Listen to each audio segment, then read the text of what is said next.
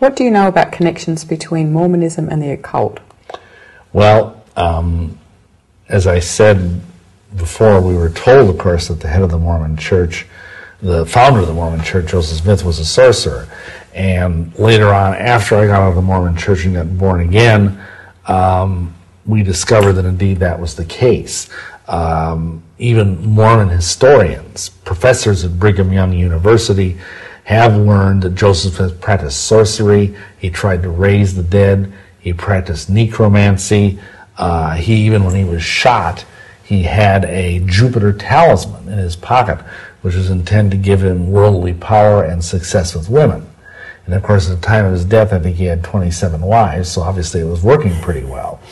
Beyond that, I have no reason to believe that things have changed over the years. Because throughout the church, even like when they built the Salt Lake Temple, it's full of occult symbols. It was set up according to astrology. We've had people tell us that various Mormon leaders are into the occult. In fact, Mormons generally are very into the occult. I mean, it's rife within the church, even though the church has an official position against it.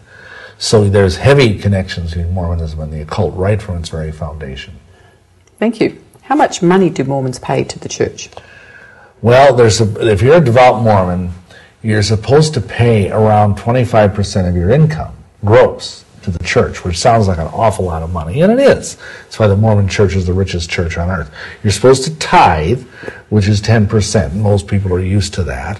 But then there's tithe offering, there's fast offerings, there's welfare offerings, there's building funds, there's, missionary funds. I mean, the list goes on and on and on. Plus, you're supposed to, one day a month, you're supposed to fast and give all your money that you would have spent on food for that day to the Mormon Welfare Fund. So it adds up to a fair amount of money. Yeah. They're sitting pretty, aren't they? Well, it's the richest church per capita in the world. Do you know of any stories that tell connections between non-humans and Mormons? Well, there's a lot of strange stuff that goes on underneath the Mormon temple. And nearby the Mormon temple, of course, is right in the heart of Salt Lake. And it has sub-basements upon sub-basements upon sub-basements. We've been in some of them. And it's been reported that right across, well, it's not been reported, it's a fact, that right across from the Mormon temple is a downtown urban mall. I forget the name of it. And in the basement of the mall, numerous times, the cleaning people have seen large reptilian figures walking on two legs, scurrying through the basement of the mall.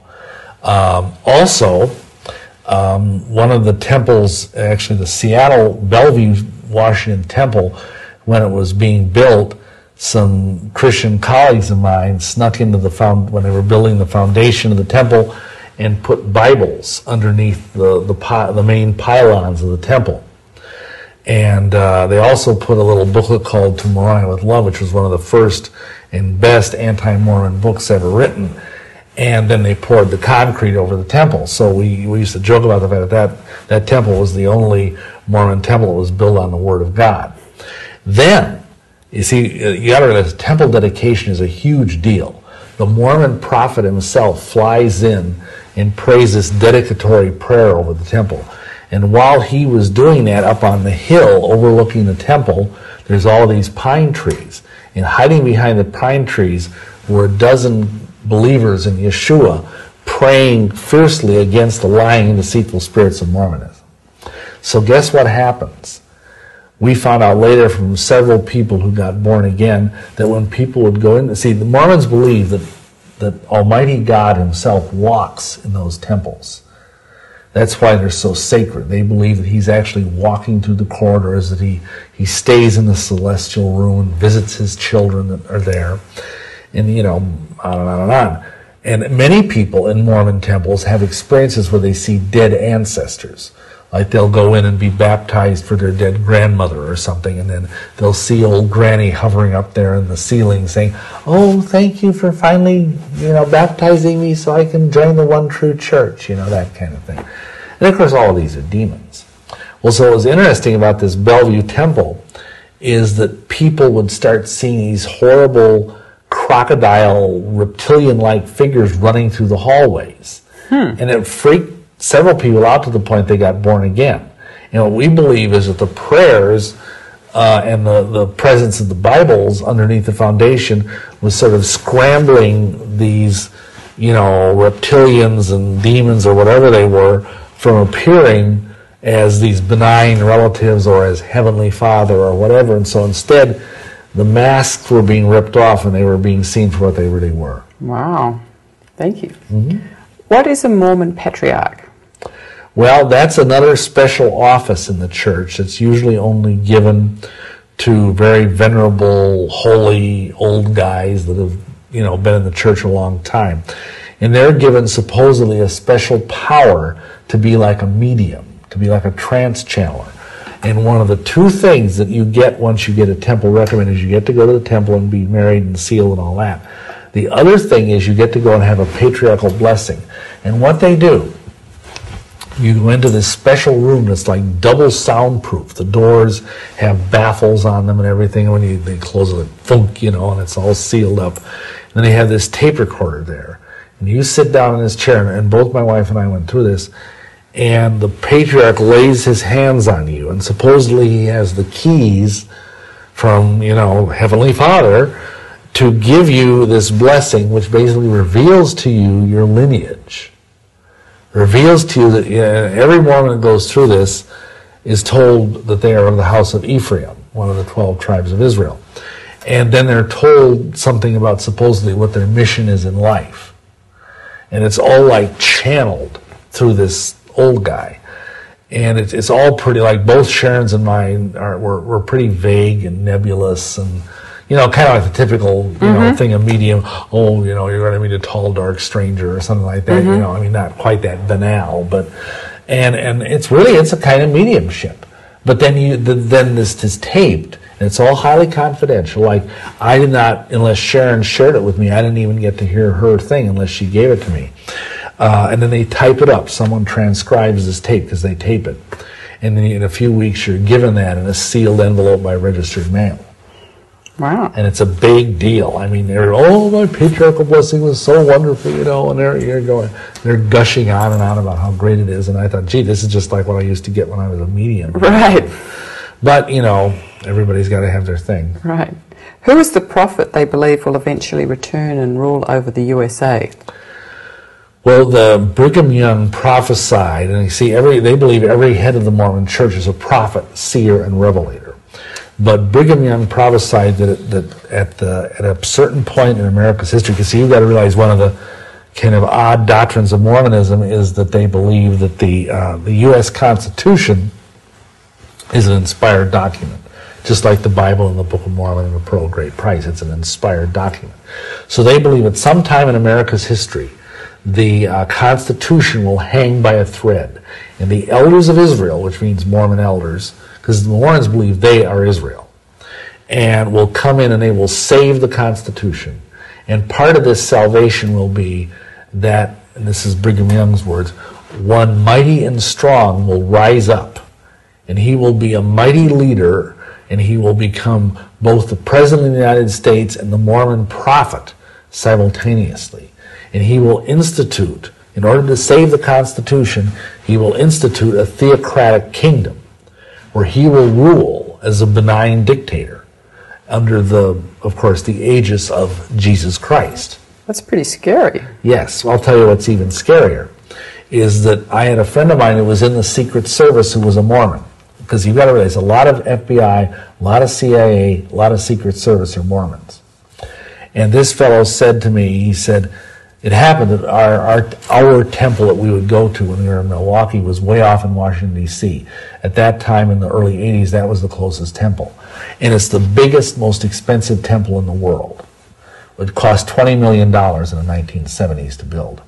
Big, beautiful, solid white marble thing. Scares the living daylights out of you when you see it at night. It looks like a UFO ready to take off. Anyway, it's got 5 stories. And we're only allowed as faithful Temple Mormons into 4 of those stories. And he told me, you know what's in the 5th story? And I said, I have no idea. And he said, well, I know because I was involved in consulting in it. In the 5th story of that temple, which is in Silver Springs, Maryland, is an exact replica of the Oval Office.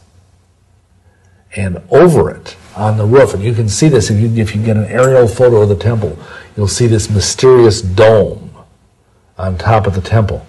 And what's under there is a whole array of like telemetry, radio signals, whatever they need to communicate with the world from the White House. Is the exact duplicate of it is on the roof of that building, and it's so powerful a set of instrumentation that they've had to reroute airplanes around the temple. They can't let airplanes fly over the temple like commercial airlines because it scrambles their avionics. Wow. And they believe, with all their hearts, now most Mormons don't know about this little thing I just told you, but in a general sense they believe that someday it's their destiny. And for years they were grooming Senator Orrin Hatch to be this. But he doesn't seem to be the one, but because he's the only, he's the most prominent Mormon congressman. And they believe it with all their hearts that someday a Mormon will become president. And then he will rule, and you see, they will reinstitute what they call the United Order, which is a communistic system of government that they had originally in Utah before it became a state. And among other things, that will mean capital punishment for people like me. Because anybody who is not who is an apostate Mormon has to be slain. That's part of the United Order. Really? Yes. It's called blood atonement.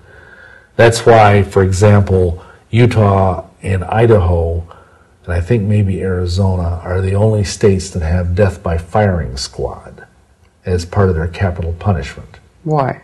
Well, because according to Brigham Young, there's certain sins that can only be atoned not by Yeshua's blood, but by your blood, because they're so grave and so heinous. And those 5 sins are murder, adultery, homosexuality, apostasy, which is what I did by leaving the church, or marrying a black person. Wow. Those are the 5 unpardonable sins, that if you die like a natural death with those sins, you will go straight into the outer darkness, which is the Mormon version of hell. So where do black people fit in this? Well, let me finish this thing and then we'll get to that. So, for example, now obviously the Mormon Church no longer has the power to execute apostates because, they don't run the state. Well, officially anyway, they don't run the state. Unofficially they do. Because I've had many people tell me when I was in Utah preaching that the church is like an 800-pound gorilla. You just try and stay out of its way. And they actually have a church security system that they arrest people. They have the power to arrest people within Utah. And they're like a church instrument, but they have arrest power. They can't throw people in jail, but they can haul them down to the police station. And in fact, one colleague of ours had that happen to them because they had some sensitive information on their computers that was damaging to the LDS church. And so the LDS security people came. Most of their security people were former FBI, former Secret Service. And they came and arrested them, confiscated all their computers, never gave them back, took them down to police headquarters. While they were doing that, the police let them go, but all their information was gone forever. Wow.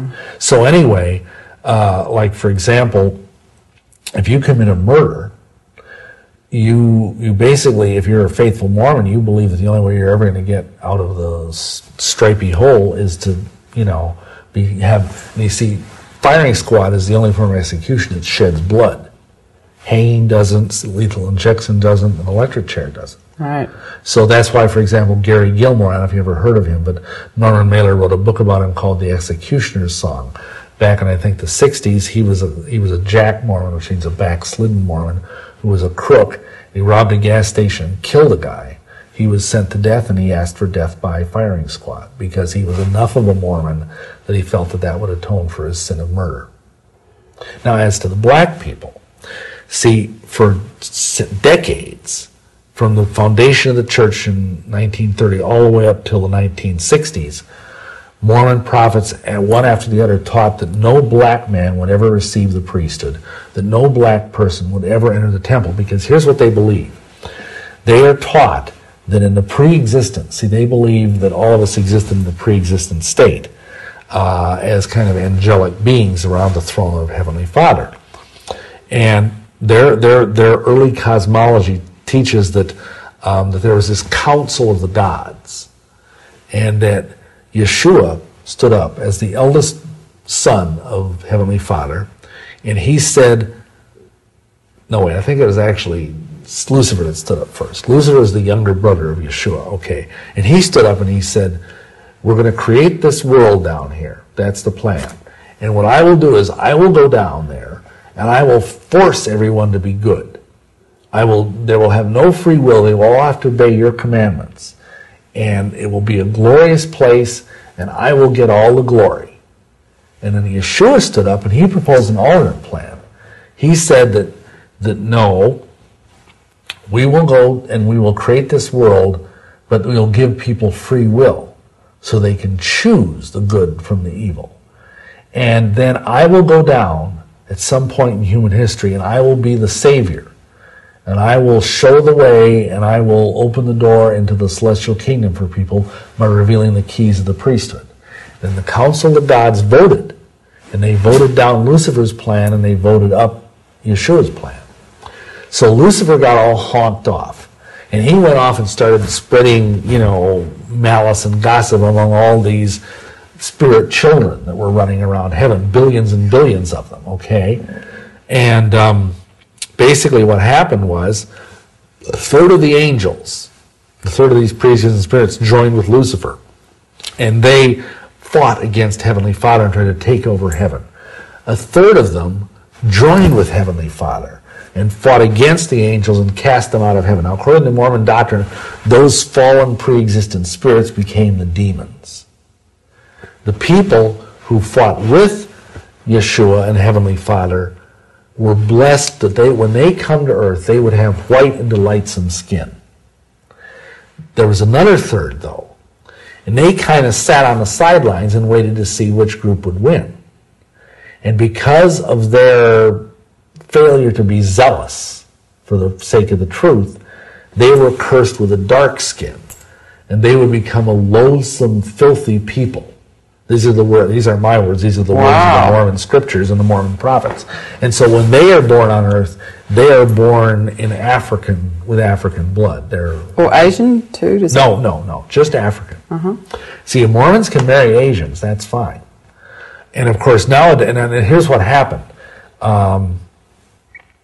In the 1970s, with the dawn of the civil rights movement in this country and so on, the IRS began to lean on the Mormon Church and say, you can't be a non-profit tax-exempt organization and have this discriminatory policy.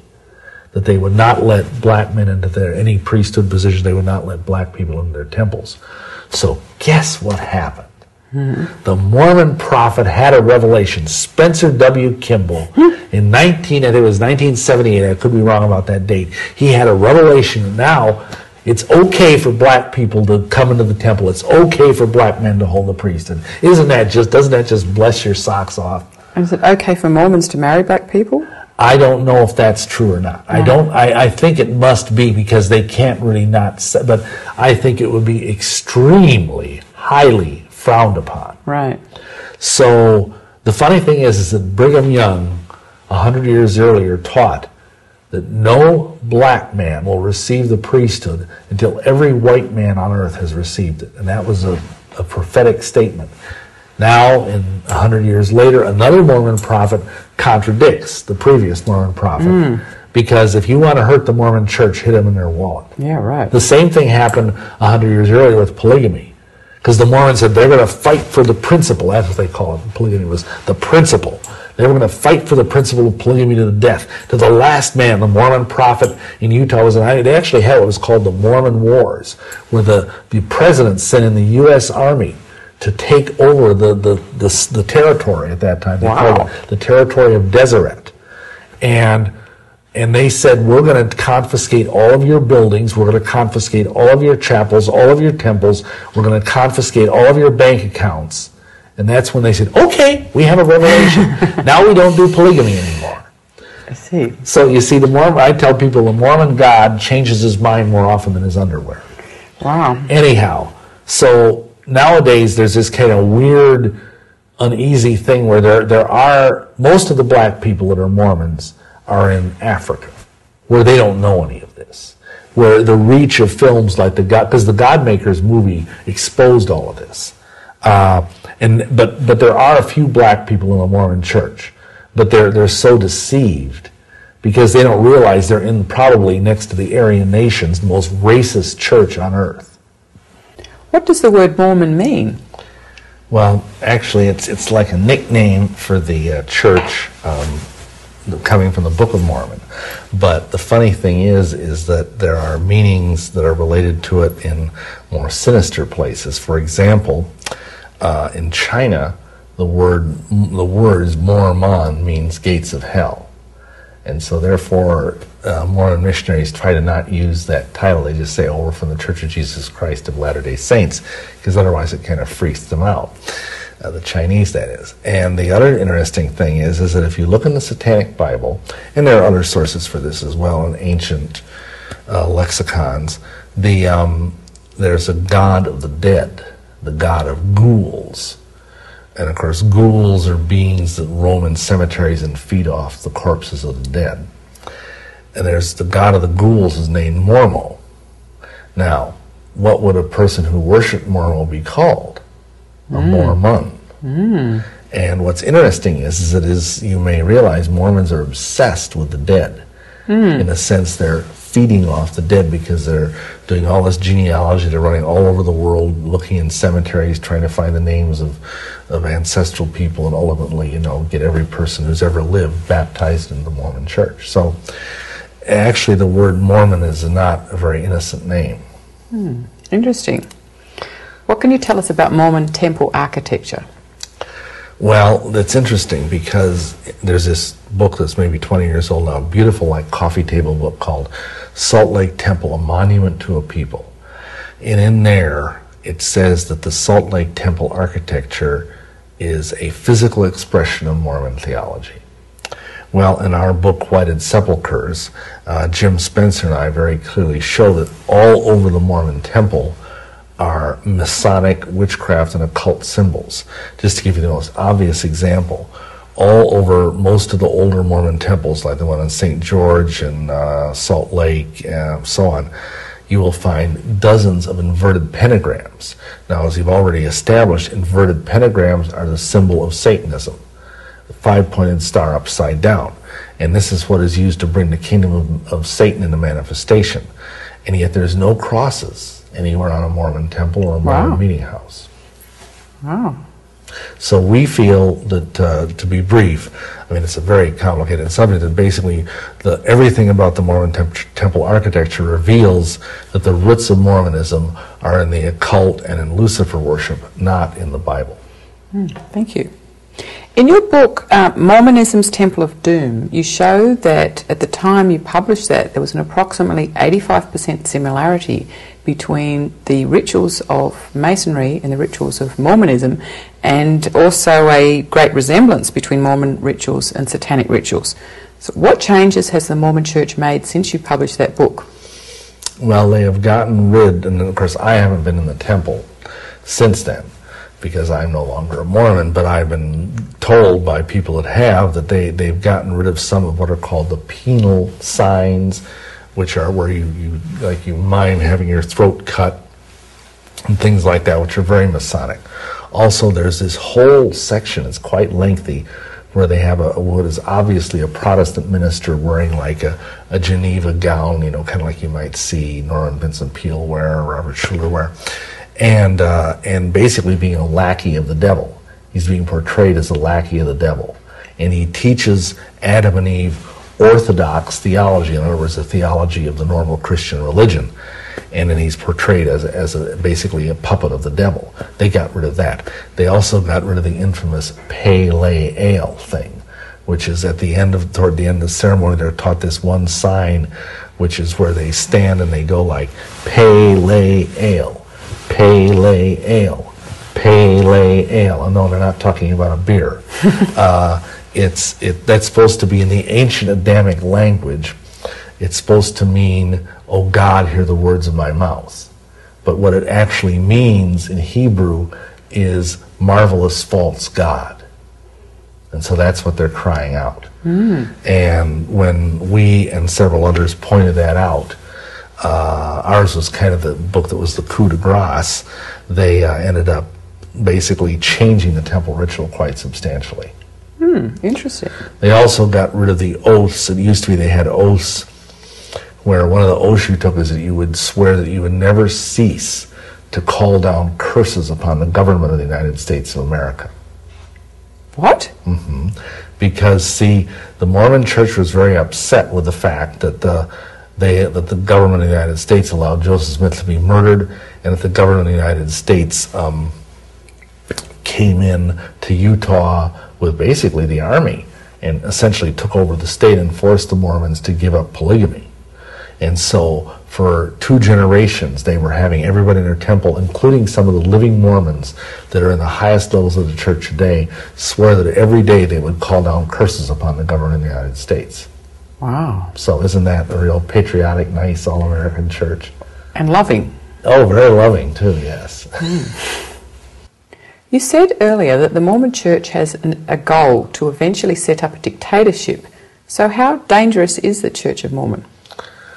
Well, I'd say in some respects it's even more dangerous than some of these more sinister sounding groups, partially because they look so nice and wholesome. I mean, who would suspect, these pink-cheeked boys bicycling down the street in their nice suits and ties and clean-cut haircuts? And of course, they're nice people, but the goals of the church are in fact a benevolent dictatorship. And not only that, they have, as part of their doctrine, which they still enforce to this day, certain very sinister practices. There's the belief that if you're an apostate, your blood only your own shed blood can atone for your sins. There's the fact that even to this day, Mormons who leave the church upon occasion are killed. And myself and several other people who are prominent ex-Mormons have had attempts on our lives. What happened? Well, I've been shot at. I can't blame all of this on the Mormons. Some of it might be the Masons or the Satanists or whatever, but I know for a fact in one case, I was in the hospital and a nurse came in who actually, you can kind of tell when they wear temple garments. Because it just like regular underwear sort of shows up a little bit, especially if you're wearing a white nurse's uniform. And she put some kind of contact poison on my forehead. And if Sharon, who was sleeping in a chair beside my bed, hadn't kind of woken up, she probably would have put a lot more on. And So things like that, and other people I know have had poison put in their food and have been shot at and been chased down the road by trucks full of Mormons with axes and shotguns, you know, things like that. I mean, these people, especially when they think they're in the majority, see, they'll behave themselves when they're in a Gentile state like, you know, Florida or something. But out in Utah and Idaho and Nevada, where they're in the majority, they tend to be a little bit more pugnacious, and plus they you know, they will just try and intimidate you. If that doesn't work, they'll use violence sometimes. Now, I'm not saying this happens all the time, but it does happen. And it's right in the doctrine of the church, this blood atonement thing. Mm. And of course, if they have a benevolent dictatorship, then it's very easy for someone to decide that they'll change it into a non-benevolent dictatorship down the track. And yes, here's the mind game you play. See, if you think, oh, this poor Bill Schnoebelen, he's rejected the temple, he's rejected his oaths and covenants, he had all that light, he's doomed to go into the outer darkness. It would be a benevolent thing to cut his throat and let his blood spill out upon the earth so that his soul might ascend to heaven. Right. Kind of like the Inquisition. Yes, something like that. Who were the Danites? Well, the Danites were a group that was started by Joseph Smith out in, I think it was either Missouri or Ohio, and they were like kind of a sort of Mormon version of the Ku Klux Klan. And they were in full force by the time we got to Nauvoo, Illinois, which was the last outpost of Mormonism in the eastern half of the U.S. They were writers who would go out at night with hoods on, not white hoods, of course, but just black hoods or whatever to disguise their faces, and they would like ride to the places of people who were either opposing the Mormons or maybe people who were apostatizing from the Mormon church, trying to leave it, and they would, you know, rough them up, or even in the case of apostates, they'd cut their throat with a Bowie knife and leave them laying there on the ground. And how do you know that? Well, this is a matter of an historical record. There are several famous either Danites. The other group, which is very similar, is called the Avenging Angels. And some people like Orrin Porter Rockwell, Wild Bill Hickman, not Wild Bill Hickok. These are actual historical guys that were right up at the very top of the early Mormon hierarchy, and they were as dangerous as any gunfighter, as any, you know, murderer, cutthroat person that you might have found in the Old West. They'd cut your throat without a thought if Brigham Young told them to. So then both, at least I know Hickman has written his memoirs, had written his memoirs before he died, so he put all that on paper. Okay. Well, that was in the past. Does it have any significance today? Well, the fact that, as I've said, I and several other prominent people that are former Mormons have had death threats, have had shots taken at us, have had people try to poison us, kill us, whatever. I have every reason to believe that the Avenging Angels are still out there. Of course, they aren't riding around on horses anymore with hoods over their faces. They now use more subtle methods. But yeah, they're very real. Okay. Well, because of that, do you know any Mormons who've been afraid to leave the church because of this blood atonement law? Well, yeah, and it's not just the blood atonement law. We know Mormons who have gotten born again in Salt Lake City who work for the church in fairly high levels, but they dare not leave because they have very sensitive knowledge, and the Mormon church knows they have very sensitive knowledge. Also, they fear losing their families, because a lot of times if you apostatize from the church by becoming a born-again Christian, your husband or wife, as the case might be, will divorce you and to do everything they can to take the kids away. And of course in Utah, most of the judges are Mormon, and they're going to be sympathetic to the Mormon side of the case. So there's a lot of fear. And so many of these people are sort of like secret agents, if you will, for us behind enemy lines in the very highest levels of the Mormon hierarchy. And they function there, and they, like for example, they're the ones that got us that tax return of the Mormon leadership back in I forget what year it was, but it was in the early 80s, and revealed that in fact the Mormon church hierarchy, the three guys made in that year like $191 million. Three of them? Three of them. So that's a pretty good salary for a church that has no paid clergy. Wow. Wouldn't you say? Wow. Now, can you imagine if it came out, just splitting that by 3, 191, I mean, let's just for the sake of, say, 60 million. Can you imagine if it came out that, say, the leadership of the whatever church, Protestant church, was making $60 million a year out of the free will offerings of its members? What an outcry there would be from the media. Wow. But not a peep. What happens to Mormon women if they don't take a subservient role? Well, I mean, you hesitate to generalize, but we have had at least 2 or 3 women come to us over the years, one when we were still Mormons. And my wife was functioning as a therapist, and I was a Elders Quorum president, who told us that because she was an uppity Mormon wife who would not submit to the patriarchal authority of her husband, and because of that, one night when she was home alone, the door to her kitchen burst open, and in walked 3 Mormons and her husband. And one of the Mormons was a local Mormon physician who was a surgeon. And they threw her right down on the table, pulled down her pants, and right in front of God and everybody, they did some very serious violence to her private members. And she was told, that's what you get for speaking out against the priesthood. Wow. And this is known as chastisement. That's the word that they use. And it is not, I'm not saying it happens all over the place, but I'm saying it still does happen. And this woman was, this was like, well, now it would be 20 years ago, but she was, she was in her late 20s. So, I mean, it's not like this is ancient history. Right. And this comes from the fact that women are basically very much second-class citizens in the LDS Church. And there's nowhere for her to go, of course. Well, no, because she was, at that time, she was in the deepest part of Mormon Idaho. Idaho falls somewhere around in there, I forget exactly where, and everybody there was a Mormon. If you went to the social services agencies, they were Mormons. If you went to the police, they were Mormons. And you see, very much like the Masons, the Mormons will tend to cover up for their own misdeeds because the prophet has told them to. Wow. So, kind of scary. Yeah, very scary. Very shocking. How wealthy is the Mormon Church?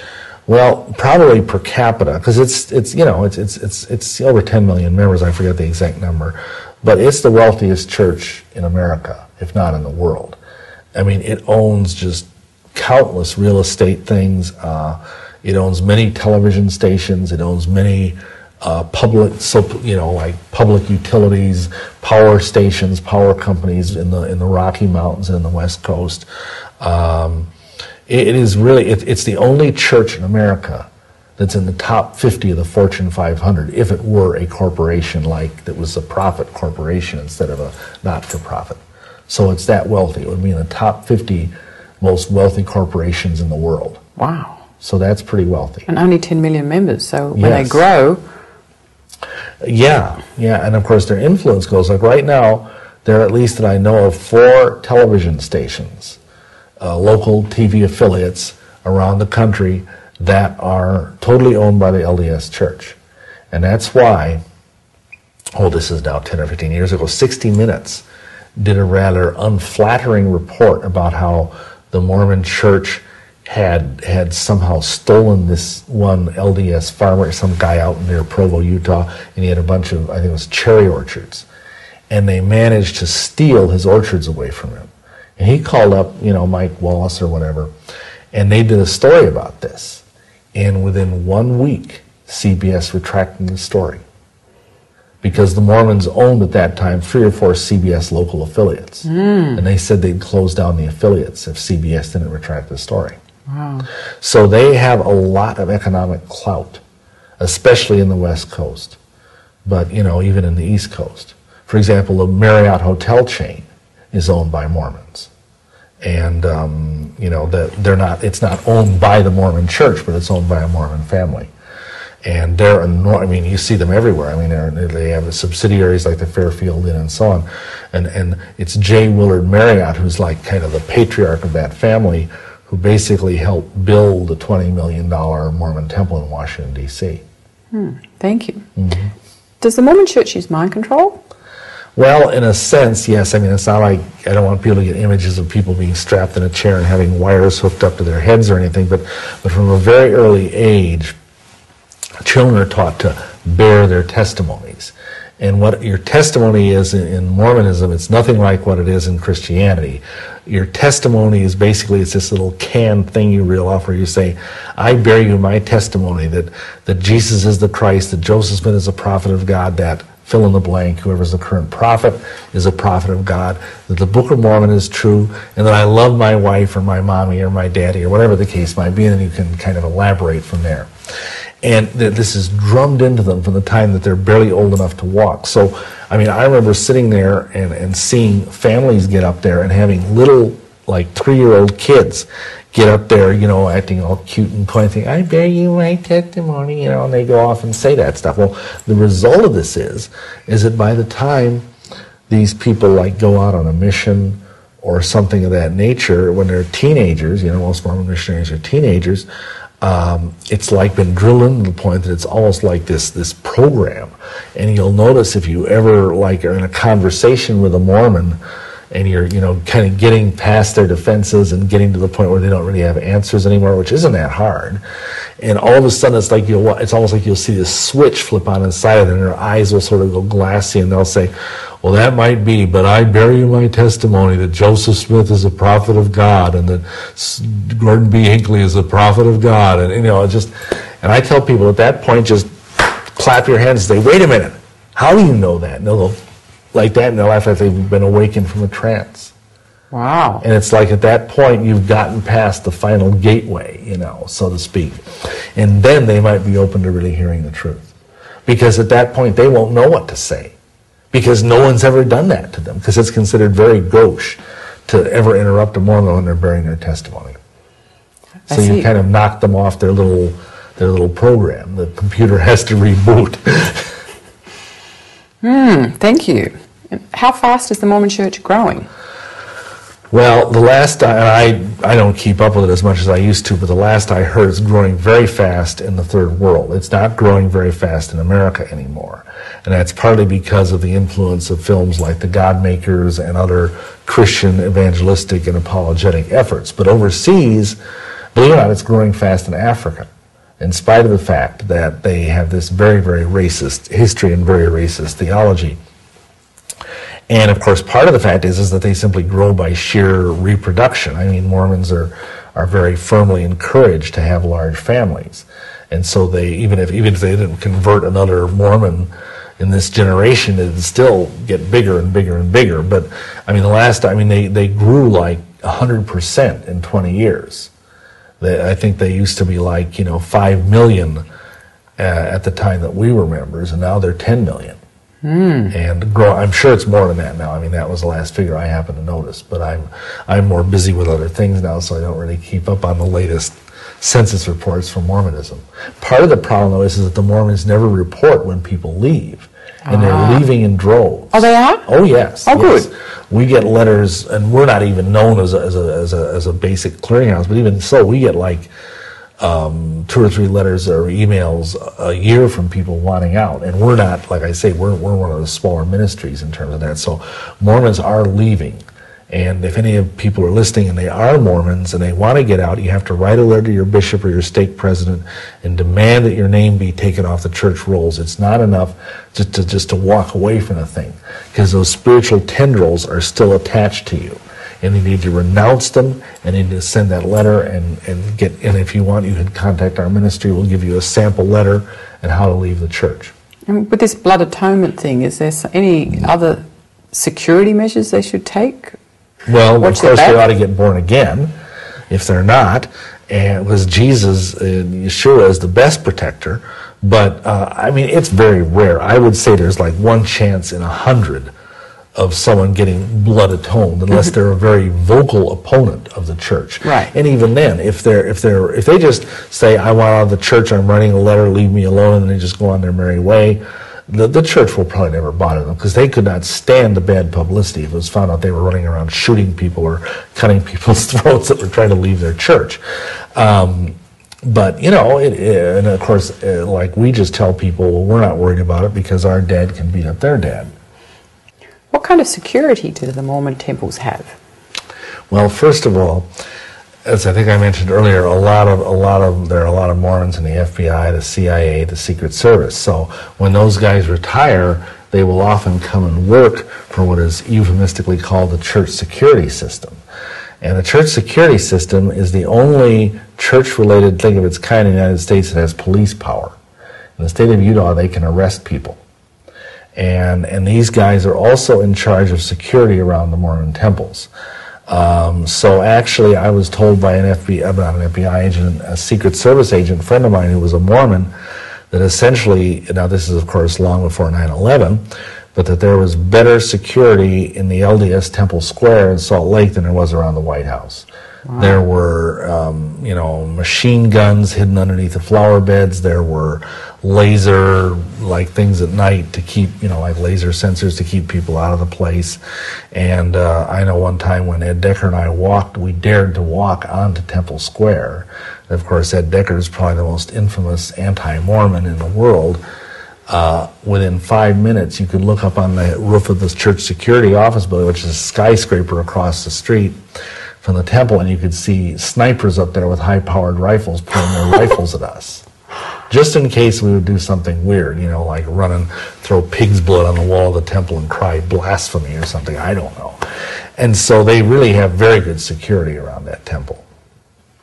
Well, few people would probably worry about the Mormon Church because they appear so nice, like you said, and they're called a bunch of saints, Latter-day Saints. So no one would really suspect anything. But here you've got an organisation which is incredibly wealthy, gets up to 25% of money from its members, pays no taxes, has top security, has some rights which are similar to satanic rights, has killed its own members in the past, uses some kind of mind control, is growing rapidly, and has a goal to form a dictatorship. So this really should be front page headlines. Now, what could happen to the world if it did become a dictatorship?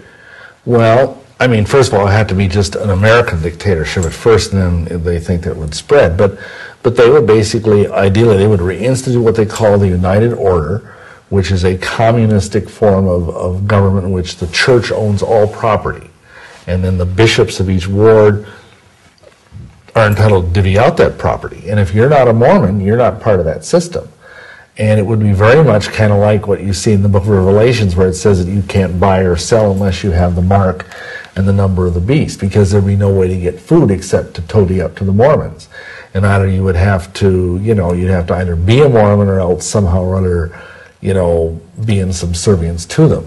And again, mind you, most Mormons are very nice people, but the leadership of this church are very scary people. And I know I've met a few of them. And they have plans. And I think a world under the benevolent dictatorship of the Mormon prophet would be a world with very little religious freedom, and a world with very little freedom for women, and probably a world where, because right now they're working on it. For example, in this state, Florida, they own almost, this is the last figure I heard, 90% of the farmland in this state. Oh, Florida? Yes. And they're chewing up farmland all over the Midwest. They're chewing up farmland all over the Pacific Northwest. They want to own all the farmland that they can in this country. They want to be in control of the food supplies of the United States. Wow. So, for example, they also own huge amounts of the pineapple and other things in Florida, because the Mormons are huge in Florida. So, they have definite plans, and oddly and eerily enough, their plans are very akin to what you see that the Antichrist in the book of Revelations wants to do. Now, I'm not saying the Mormon prophet someday is going to be the Antichrist, but I'm saying that the devil sows many seeds, and that this might be, one of those seeds that he's sowing, and he hopes one of them bears its noxious fruit. And while they've got all this money and they own all the TV stations, most people will probably never get to hear about it. Well, exactly. That's why most TV and radio and other media outlets are very, between this atmosphere of political correctness where we don't really criticize anyone, unless, of course, they're a born-again Christian, you really get this thing where most people don't want to criticize a religion, and then on top of that, people fear the economic power of the Mormon Church, So it's a real quandary, and people don't take them seriously enough because, as you say, they appear to be so nice, and again, 99% of them are wonderful people, but they're lost. Sure.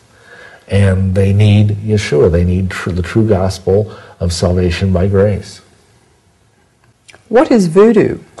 Well, voodoo is one of the probably the biggest categories of what I mentioned earlier, culture. It's called cultural spiritism in anthropology. And what it is, it's a kind of weird eclectic blend of African shamanism blended with Roman Catholicism. And it basically came about because there were all these slaves brought over from Africa, and of course they brought their native beliefs, their native shamanic beliefs to the Caribbean, to the island of Haiti, and then the slave masters, of course, forced them to become Catholics. And so they blended the two. And the word voodoo is very controversial in terms of its origin. Some people say it comes from an African word, vodun. Some people say it comes from I think it was Rabelais, the rather infamous French writer who came up with the term "do what thou wilt," and it's in French it's "face que voudra," which is sort of similar to voodoo. Nobody really knows for sure where the word came from, but essentially it's a system where the main function of voodoo is that the devotees will come and meet on certain times, and they often correspond with Catholic saint days and Catholic festival days, and the goal is that they light candles, they create a sacred space, and then they'll put down what are called veves on the ground, which are like talismans done in like cornstarch or flour. And then they will kill a chicken or some other small animal and sprinkle blood over themselves with all this dancing and drumming going on. And then the goal is to be ridden by a loa. Now a loa is like a demon god of voodoo.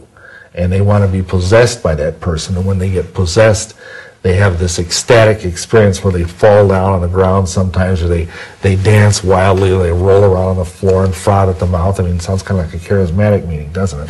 I shouldn't say that anyway. I mean, there's some kind of weird charismatic groups out there too, the snake handlers and all. But these people are doing it in the name of a false god. And the other part of it is that, of course, voodoo does have ways of doing both white and black magic that are very powerful.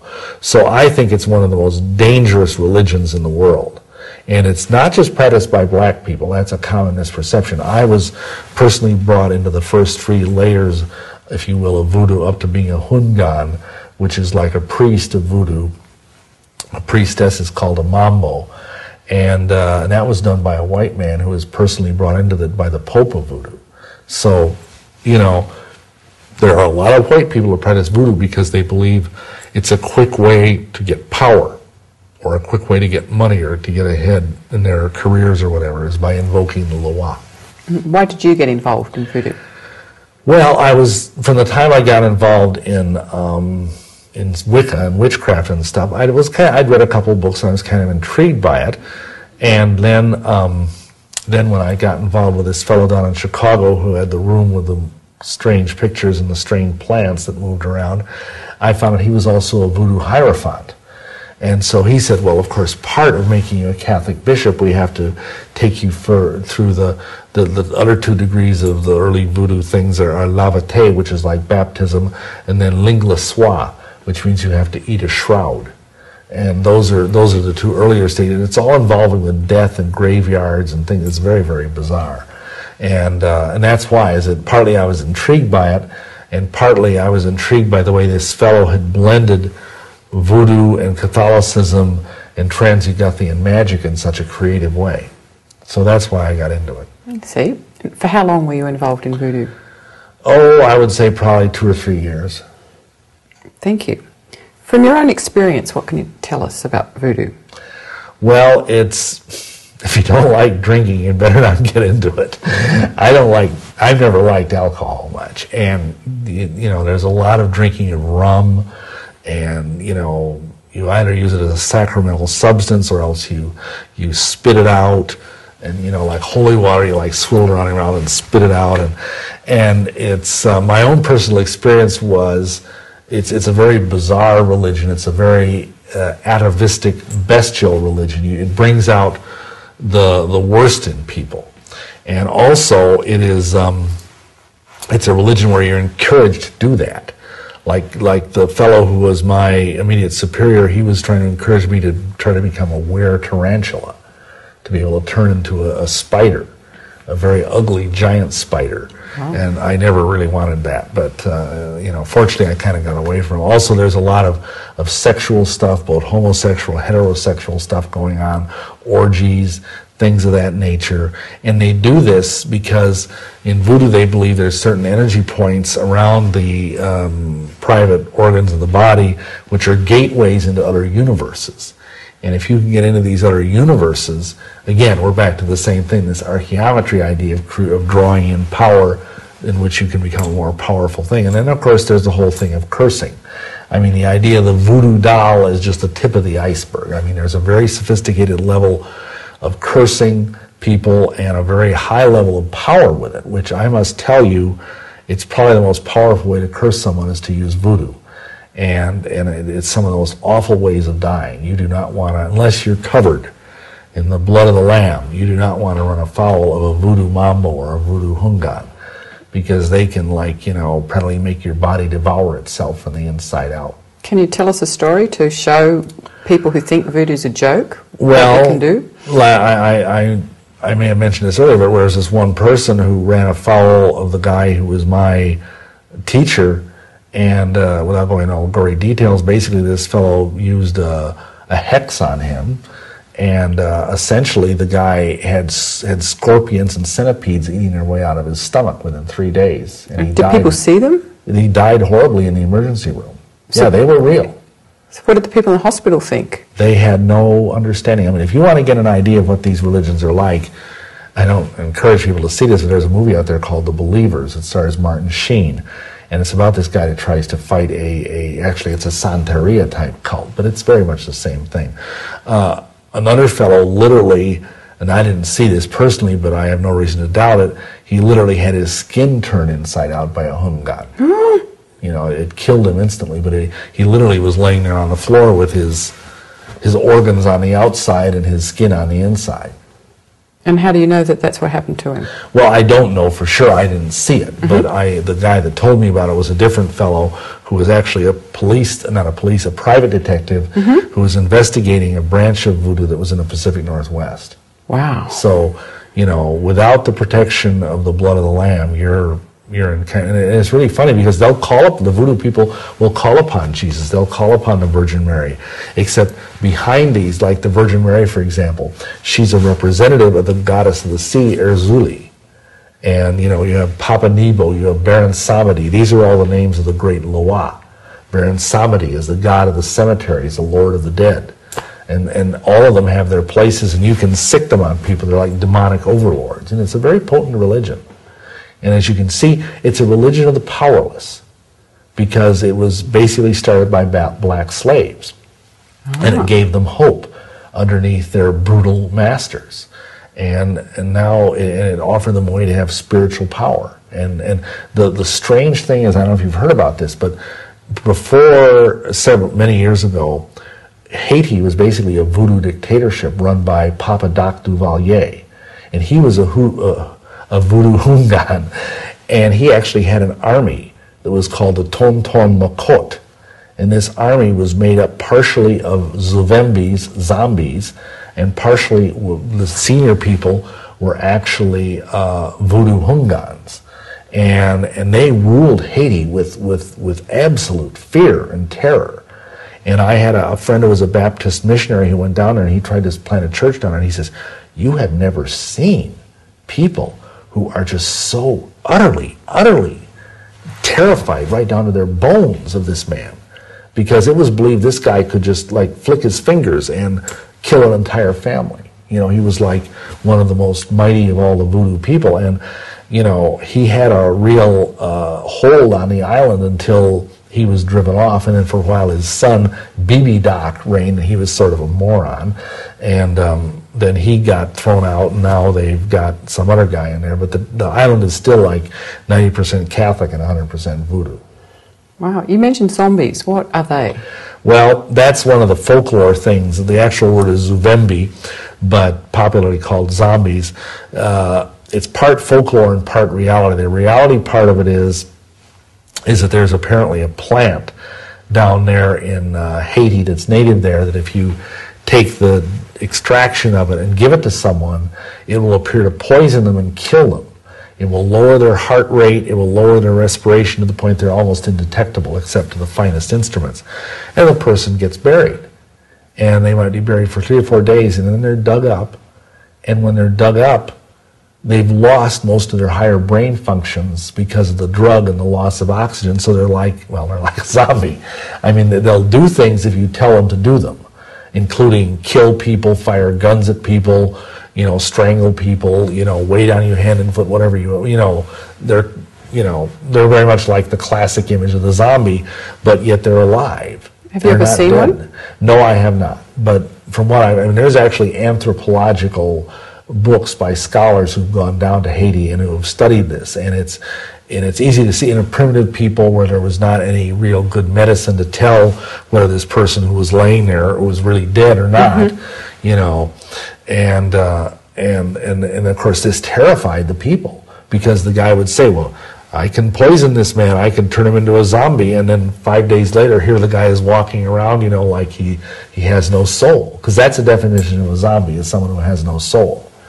And they can be basically told to do anything they want. But of course they will die if you shoot them with a gun, they'll fall over dead, or if you bring them with a club or something. But it was still a very, very scary thing to a people that was not, to this day, Haiti's like 10% literacy rate. And that's of course the fruit of Catholicism, and the fruit of voodoo too, but so yeah, that's one of those things where it's part just scary folklore, but there is a nugget of truth in it. Yeah. What are the dangers of being involved with voodoo? Essentially, it's demon possession. I mean, if you really are a serious practitioner of voodoo, you are inviting high levels of demon possession, because when I was into this stuff, again, I was literally begging demons to come into me and ride me. That's the word that's used. And, well, yeah, it's a very ecstatic experience, but the cost spiritually is so high, and the power that you might gain, and that's why a lot of people get into voodoo. They have this idea, oh, well, I can, I see this cute girl at my workplace, and I can make a voodoo doll of her and, force her to fall in love with me and things like that. And, it's kind of a juvenile way of looking at it, but the point is that kind of power might be real to a degree, unless, of course, the object of those spells is a Christian. But it comes at a terrible price, because you're demon possessed, you ultimately lose all control of yourself, and you almost become a zombie, except that Satan is your master. Have you seen people that happen to? Well, I've seen people who were so thoroughly evil that they had no sense of humanity left in them that were involved in voodoo. People that just would, they literally eat a cat for lunch and think nothing of it, and the cat would be alive. And if you looked into their eyes, could you see the person, the original person is still there? Not really, not much of them. It's like looking at her in the utter darkness, or into, I call them ball-bearing eyes, because it's like just eyes of steel, that there's no humanity in there. And there probably is a human being trapped so far in there somewhere, just screaming to get out. And think of it, you would be spending 20, 30, 40 years of your life like that, trapped inside of a body that you could not control. I mean, it would be worse than being in a coma. Because at least the coma person just laying there sort of doing nothing. Here the body is doing things that you would find horrendous and not be able to stop it. Did that ever happen to you, that the demons in you did something you couldn't stop? Well, a few times, yes. I did some things that in retrospect I was very, very ashamed of. Nothing, like killing anyone or eating a cat or anything, but, just like abusing people, being cruel and evil to people, taking advantage of people, things like that. Okay. But nothing, nothing really awful in the legal sense of the word, thankfully. And you weren't fully into it like other people? No, I was not that far. I mean, I've only been, as I said, I'd only been into it a couple of years, 3 years at most, and then thankfully, Yahweh started to get me out of that stuff. Okay, thank you. What advice would you give to people who know someone who's involved in voodoo? Well, I would say especially to just pray for them. And I may have mentioned this before, but pray that the lying and deceitful spirits of the voodoo Loa, it's spelled L-O-A, Loa, would be bound from influencing that person and from giving that person power. And pray that the Spirit of truth would shower down on them from the Holy Spirit. And then pray for like a divine appointment, for an opportunity for you to come up. Don't be afraid of these people. First of all, 90% of voodoo practitioners are not like wacko or dangerous or anything. They're just people like you and me, you know. And then just pray for an opportunity to go and witness to them. And also, I think it's important to pray that Yahweh would lead someone else to them, to witness to them who's a credible witness, maybe an ex-voodoo person, because there's a lot of them. There's a lot of people getting saved out of voodoo, just like there's a lot of people getting saved out of all these different groups. Okay, good. Now, when you say bind spirits, is it necessary they always do it in the name of Jesus or Yeshua? Well, I would say so. Because we have no authority. Otherwise, it's like, you know, and I'm assuming the person we're discussing here is a Christian. You know, otherwise you're like, you know, the thing in the book of Acts where, you know, Jesus I know, but Paul I know, but who are you? You know, but we do have authority to bind and loose. But you need to use the name of Yeshua. We prefer Yeshua, as I said, or Jesus, because that is the name which all demon spirits must obey. We've seen some of the most powerful evil spirits imaginable just buckle under the name of which is above every other name, as the New Testament says. Thank you. And what advice would you give to people who think they've been affected by voodoo? Well, again, this is probably the most powerful kind of cursing that's out there, but it's still nothing compared to the power of Yeshua. So number one, get saved if you're not saved. Number two, be sure your house is cleansed, because a lot of this stuff works on the basis of object links. Like usually voodoo people, if they're going to curse you, they'll either get something from you or they'll throw something on your lawn. You might like find a dead bird with like a weird, you know, like a ribbon around its neck, or you might find like cross sticks or other things like that. Kind of walk your yard, reclaim your property in the name of Yeshua, plead the blood of the Lamb over the property, over your house. Also remit the sin of the shedding of blood of innocent blood over that part of the property, and then make sure your house is clean. And then just ask Yahweh to put a legion of angels around your house every night. Be sure you're walking, you know, righteously and not committing, you know, repeated sins. Put on the armor of God every day, and you know, that should do it. I mean, those are things Christians should be doing anyway. You know, whether you're being voodoo cursed or not, because we are in a war zone. You know, that's why Ephesians 6 talks about, you know, that we're warriors and we need to put on our armor every day, just like these guys over in Iraq. They have to put on their vests and their body armor and everything every day, and their helmets before they go out into the enemy. And when you walk out the door of your house, you're walking into enemy lines, you know, because the world is lies and wickedness. Thank you.